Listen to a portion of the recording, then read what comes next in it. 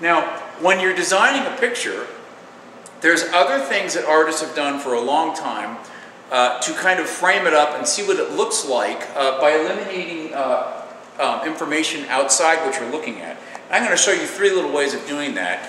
The first technique is called using framing L's. Okay.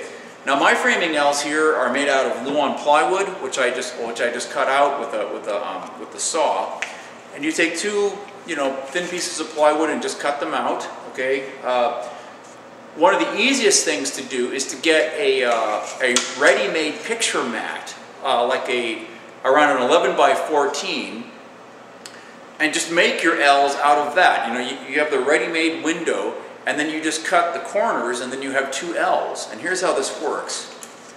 Okay, the first thing you have to do is you have to set up your L's like this, so that it corresponds to the proportions of your format or to your canvas size. Okay, so I'm going to look through here right now, and what I'm going to be doing is I'm going to be putting the markers in the corner like this. So these line markers I'm going to be putting here in the corner. So I have to have my little clamps here. What I'm going to do is I'm going to look through like this, and I'm just going to adjust it until the proportions are correct. By the way, I like having these big L's because they're easier to work with. I don't know why people have such small ones, but I'm looking through now, and that's about my proportions right there. So once I get my proportions, I put my little clamps on. Okay, if you're using the cardboard one, you can use little paper clips or whatever. Some people just hold it, but I think that it's good to have little clamps, okay? Now I'm looking through, and now, as I look through like this, I get a much more precise idea of what the final drawing and painting is going to look like.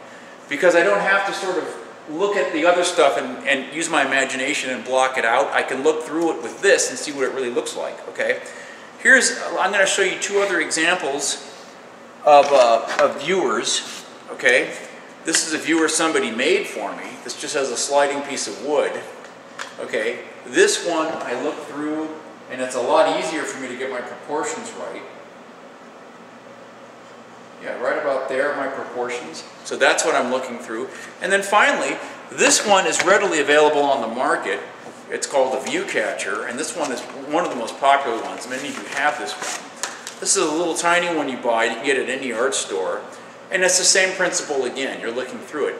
The only thing I don't like about this is because it's so small, when you get it up close, it gets very blurry.